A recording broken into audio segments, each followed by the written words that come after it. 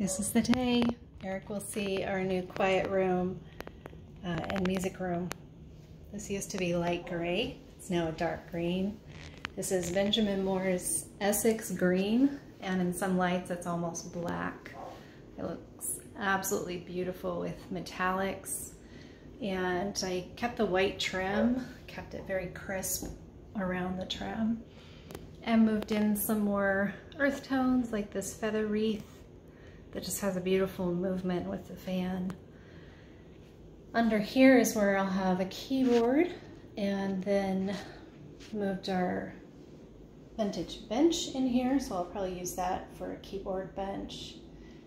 This is where Eric will practice his bass and just have a nice quiet time. He's got his basket of stuff there, and of course his king of the house statue. So lots of metallics, some blues, and just some interesting color variations that I just love how this green acts as a neutral for a lot of these colors. I found a candle holder.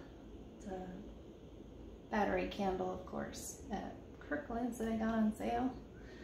A lot of the other things are just shopping my house and moving some things around, things that we've had and loved in other spots and just work better here.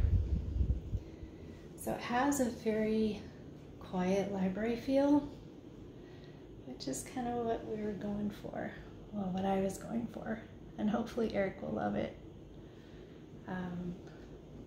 If not, he'll learn to love it.